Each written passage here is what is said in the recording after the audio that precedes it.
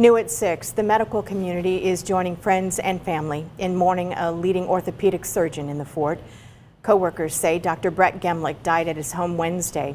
For nearly 2 decades, he had been a key component of the Ortho Northeast sports medicine team and was a team surgeon and former trustee at Trine University. His patients say his presence will be missed in our community. Who gets emotional and wants to cry about their surgeon, but it's like when he leaves that much of an impact in your life. He made you forget that he had an entire caseload of patients that day. When he came into the room, it didn't matter what kind of mood he was in or what kind of day he was having. He just made you his primary focus and made you feel like you were the only patient that he had.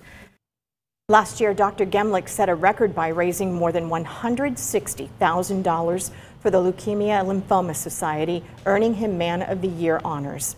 A statement from Ortho Northeast reads in part, Ortho Northeast wishes to express its sincere and heartfelt sympathy to his family and all of those who loved Dr. Gemlick.